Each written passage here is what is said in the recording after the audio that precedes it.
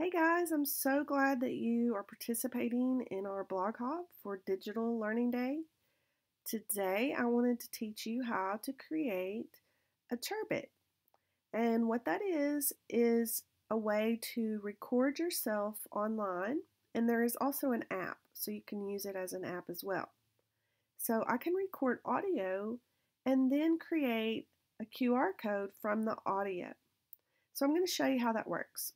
The first thing to know is Chirbit is Chirbit.com, and you can create your own account. You don't have to create an account to use Chirbit, but I like to do that because I have a lot, so I create an account. There's also an app, as I said earlier, that you can create on your phone or iPad, which would be great for students to create their own Chirbits as well. So the way it works is you can create right from the site. You can record. You can also upload recordings that you've already done, and it looks like you can do video, which I've not ever done. So I'm only going to speak with the audio part of it.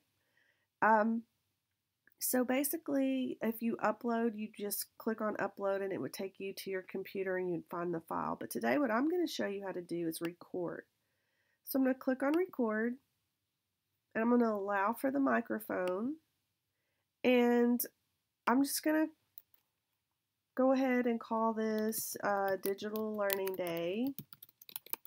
I can tag this if I want, and I can change this to different types. I only need it to be a Chirbit, and then I'm going to hit record. So I'll come up here and just record whatever I want. I can just tell you all about Chirbit, or if I'm using this in the classroom, I could possibly do some maybe centers where students can scan to get the answer to something. I could do some passages where I could read the passage to the students. I mean, the options are limitless as far as recordings go. So once the recording is made, then I just stop and I can listen to my Chirbit. Record whatever I want. I can just tell you all about Chirbit, or if I'm okay. So once I'm finished, once the audio is what I want, then I'm going to submit that, and my Chirbit is being created. Now it has been created. I can just X out here, and then I'll just go and refresh my Chirbit, and you'll see that now it's there for Digital Learning Day. So now what I have to do is go into that audio file and click on the share button, and I can share it to my QR code generator. So I'm just going to copy this URL, go to my QR code generator, which I use QR Code Monkey. I know a lot of people use different ones, but I'm going to create a URL QR code by pasting that Chirbit URL to my QR code generator. I can create a different color. I can make a logo inside of my QR code. I can do whatever I want as far as making it pretty. I'm not going to worry about that today. I'm just going to create my QR code.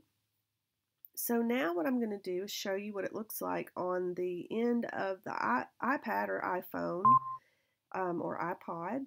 If you'll go to a QR code reader and it scans, it's going to come up and it's going to look like this. So it's going to have the audio right there. Now, if I press play, it would read it back to the audio would be played back. Unfortunately, when I'm hooked up so that I can record this, so I don't think you're going to be able to hear it. But I'm going to go ahead and press play. You may or may not be able to hear it in the recording, but record whatever I want. I can just tell you all about Chirbit, or if I'm using this in the classroom, I could possibly do some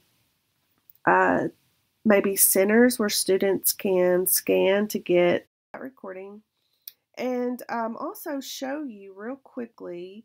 Right here is the Chirbit app. So you can see that you can actually, I'm already signed in, but it's already there, my digital learning day. I can create more um, by hitting record, and I can record my own uh, on the iPad or iPhone, which is really nice. So kids could create their own Chirbits, which is really cool. So there you have it, how to create an audio QR code, um, either for your students or have students create their own. Um, there is some other options as well that I'll put in my blog post, but this is one that I like the best. So try Chirbit and let me know what you think in the comments.